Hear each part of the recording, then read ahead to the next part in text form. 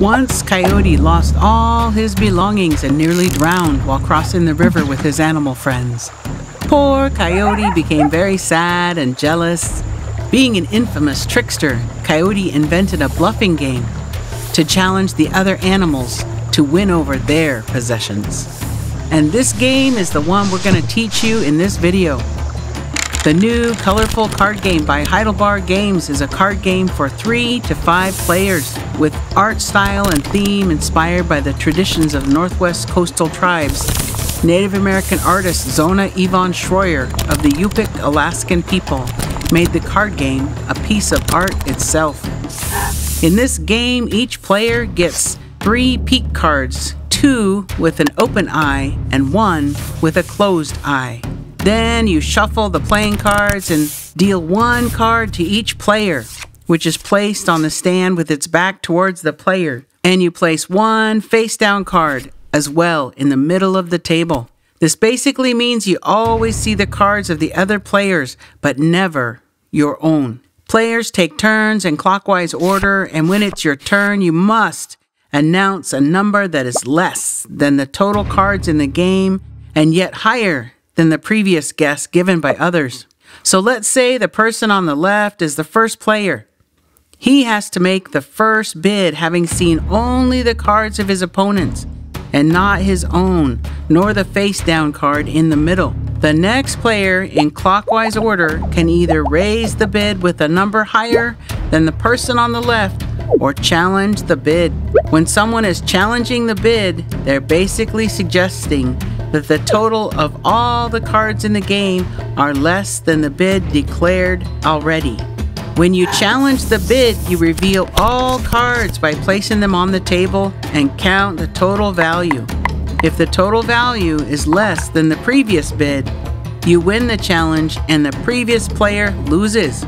And the opposite happens if the total value is equal to or higher than the previous bid. The winner flips one of their peek cards showing a closed eye to the side with the open eye, and the loser has to discard one of their peek cards completely. When you are forced to discard your last peek card, you are out of the game.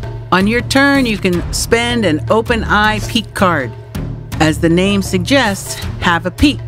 You flip it back to its closed eye side in order to secretly peek at the extra cards in the center of the table. After that, however, you must raise the bid. All players can make use of this function except for the first turn of the starting player. Play continues until all but 1 player are out of the game and the last one to remain wins.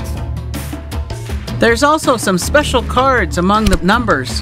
They do not have a fixed value, but their effect can change the total value of the card in play with a question mark. When resolving a challenge, replace this card with a top card from the deck and add the value of that card instead.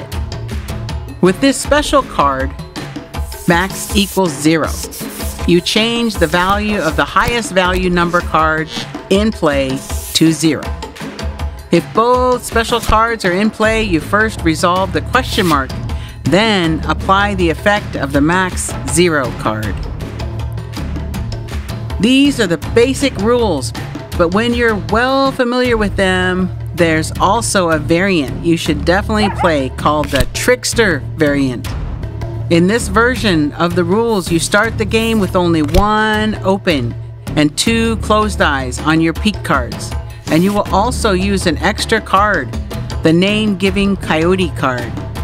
Before resolving a challenge, all players except the challenger and the previous bidder must guess simultaneously who will be the winner. On the count of 3, they point at the player they believe will win. If your guess was right, you flip one of your peek cards showing a closed eye to the side with the open eye. If you guessed wrong, you flip one of your peek cards with an open eye to the closed eye side.